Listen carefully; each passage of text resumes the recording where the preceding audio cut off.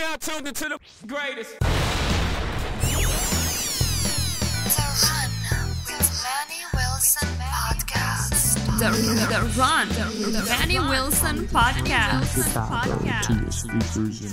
The best sports podcast there is. Yes, sir. What's up, everybody? Welcome back to The Run with me, Manny Wilson, all the way from Detroit to Chicago to your speakers and headphones. I appreciate you tuning in to the first interactive sports podcast, a community that makes sure your voice is heard. So if you hear something you agree with, you disagree with, you like, or even if you dislike, go ahead, shoot me a quick take. 219-413-9405. And of course, we'll play your take back on our next episode. And shout out to SeatGeek for sponsoring this episode.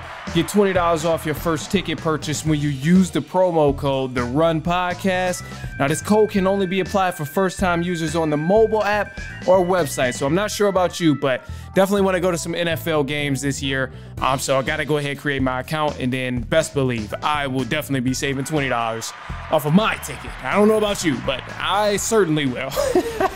Anyway, speaking of the NFL, man, a lot of different things to cover here. But first off, we got to start with the Atlanta Falcons because, it was kind of the battle of the birds here. These teams, both in the NFC, they go against each other. Not very often, but one team definitely shows some dominant fashion over the other in this matchup against the Seahawks here. And shout out to all the Seahawks fans, because I ain't going to sit here and hold you, bro. I ain't one of them in denial fans that's going to sit here and tell you, oh, it was lucky they beat the Falcons and all. No, it was a well-deserved victory, and they earned this dub here. Geno Smith balled out, threw for over 200 yards, 18 for 28, and completing his passes, like no interceptions, no turnovers on his part. He did his thing. Tremendous throws I seen from Geno Smith, throwing absolute dots and darts all over the field from the Atlanta Falcons secondary that was just so poor out there that did not look like the team that I've watched over the first 5 weeks. I don't know what was going on with the secondary, which we'll touch on for the Atlanta Falcons in a second, but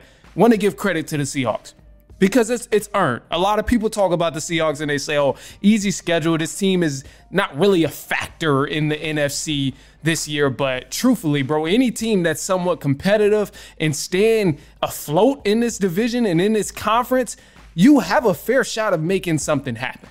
Because we all know when the playoffs get here, anything can happen.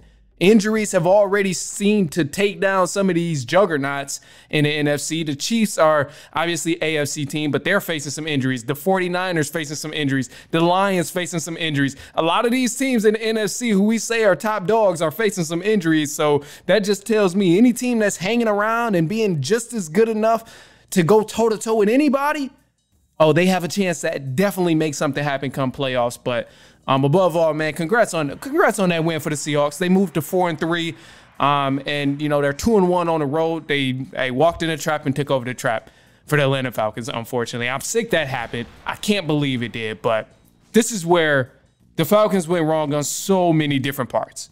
So many different parts. Usually, we were able to rely on the defense to really keep the Falcons afloat.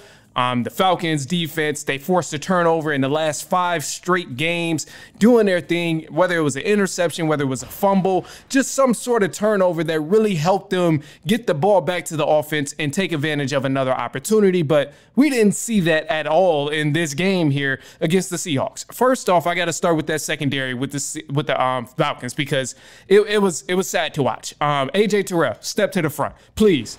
Cornerback AJ Terrell. They just paid this man $60+ million guaranteed to do his job at cornerback.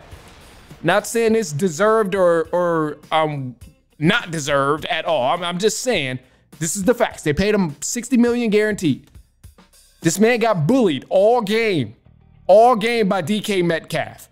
It was sickening to watch. I watched DK Metcalf tear up the Atlanta Falcons secondary single-handedly. And shout out to Geno Smith for throwing dots because obviously those passes wouldn't have been completed if Geno Smith didn't put it exactly where it needed to be. But bro, some of these passes and some of the efforts that I seen from the secondary just was not there from the Atlanta Falcons. I literally watched with my own eyes. AJ Terrell got blocked with one arm by DK Metcalf. We know he's a strong receiver. We know he's a very heavy lifting, big time receiver, big body type of receiver. We know, hey, DK Metcalf is the shit. Let's be honest, bro. Hey, he's the shit. He's a strong receiver. People say he's like Calvin Johnson times 2. You see he's like Randy Moss with some extra muscles. It's what people say. These are the things that people are saying on social media and the comparisons that people make. So I understand what DK Metcalf can do for an offense. But, bro, to get blocked by a man with one arm, that's just sickening. That's unacceptable. That cannot happen at all. It was horrible to watch. I was upset about that. So that's the first things first from there. They got lit up. They gave up a bunch of yards, 236 air yards for the Seahawks that they had over the Atlanta Falcons. And that's just unacceptable, man. That's unacceptable. They did not force a single turnover for the Seahawks. There was one fumble with Geno Smith, but he recovered it, so it doesn't really count.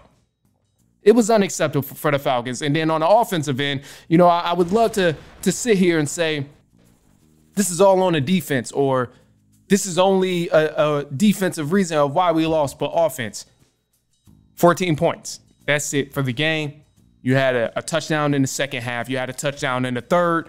Other than that, Kirk Cousins had 3 straight possessions where he turned the ball over. That's unacceptable. You cannot continue to have games like that if you're going to win and play from behind and even come back. Like, that's not acceptable. 3 straight turnovers from the Atlanta Falcons. Awful. And then just to kind of put things in perspective, there was, in the second half, the Seahawks only had 49 rushing yards and they only completed 3 passes. But yet, the Falcons keep getting these opportunities to make something happen, even though they were giving up touchdowns and all of this other stuff. They still didn't do anything and capitalize with those opportunities. You turned the ball over and gave it back to the Seahawks. It's unacceptable if you're going to move forward and actually be a competitor in this conference, because all these other teams, they not playing games, bro. They got their offense rolling. You ain't seeing these simple, stupid mistakes on a weekly basis. And honestly, bro, the Falcons been getting bailed out. This loss has been a long time coming, because with the last few weeks, the offense hasn't really been able to look as sharp as we want it to look. Against the Panthers, they weren't really sharp. Against the Buccaneers, they weren't really sharp. It was still a lot of stupid penalties that they still had happen in this game. It was a lot of small things that added up and ended up hurting them for the longevity of this game in terms of actually having a chance to win. So you get all of these offensive lineman penalties setting you back 1st and 15, 1st and 20, 2nd and 15, 2nd and 20. That's not going to help you accomplish a win at the end of the day. And then especially when you got the silly calls that's happening in terms of offensive pass interference and from the defensive pass interference, the stuff like that, it adds up. These little mistakes add up and it ultimately hurts you. So for the Falcons, hey, you got a lot of work to clean up. They got a lot of different things to make happen and change around before we can really consider them like a lethal threat in the NFC. I know they've been winning some games, but a lot of these games have been nail biters, and we don't want nail biters. Fans don't want nail biters if you're a fan of a specific team. I'll say that. You know, you're watching a game, you want a nail biter, but me being a Falcons fan, being a little biased right now in this moment, I don't want to watch a damn nail biter every week. I'm stressing myself out. I'm getting gray hairs. I'm losing my damn mind running around the house trying to keep up with all the games or this game with the Falcons and a nail biter. Like, come on, man. That's not, I'm stressing the hell out over here. That's crazy. They got the Buccaneers next at Tampa Bay. And best believe, Tampa Bay's not about to play around.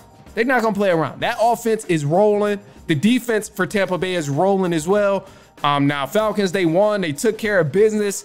The first game when they played Tampa Bay, 36-30. But, I mean, it's not going to be easy going into Tampa Bay and getting another win. So, yeah, I mean, I'm hoping for the best, but they got to clean up some stuff. But on the bright side, I don't think it can get much worse.